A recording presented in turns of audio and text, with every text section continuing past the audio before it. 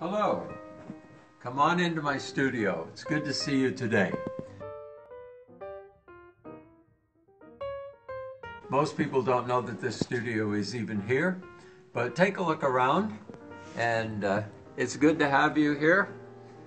I want to talk to you today about Jesus inviting the disciples to come to breakfast. He had fish and fish and bread on the fire, and Peter and the disciples had spent a whole night fishing, and they had caught nothing, and then Jesus had appeared and told them to cast the net on the other side, and they caught this great draft of fishes, and then they came and they ate breakfast with Jesus.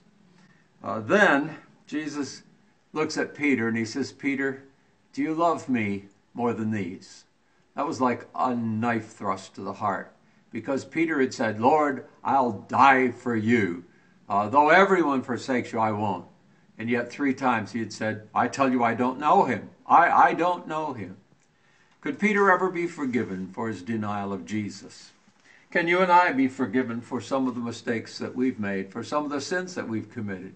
Is there hope for us? I like to paint, and I'm not a good artist, but I'm an artist, and I enjoy doing it.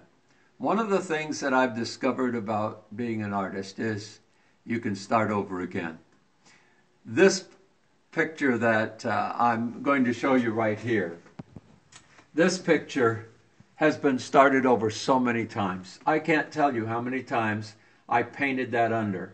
I would get something on there, I didn't like it, I made a mistake, something wasn't right, and I would just take the brush and I would paint it all under, and I would start over. Now, I could have thrown the canvas away. I've got more canvases, but I didn't want to throw it away. I wanted to use it. I didn't want to throw it away, and God doesn't want to throw you away.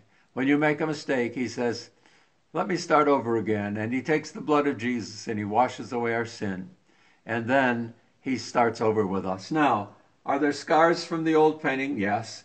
If you look closely, you can see there are bumps in the sky that shouldn't be there, but at a distance they don't show. And there are bumps here because this was painted over several times. But eventually, I came up with a painting that will make a Bible card.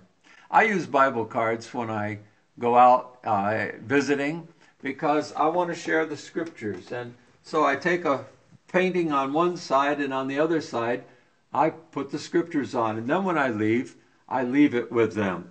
So I'm always looking for new pictures, new paintings, new photographs in which I can use them. This other painting is one I've just started. I began to work on it. I don't know where it's going to go yet, any more than I know where God's going to take my life or where he's going to take your life. But yesterday I put a whole lot of paint in here, and I had bushes in here, and I got it done, and I just didn't like it.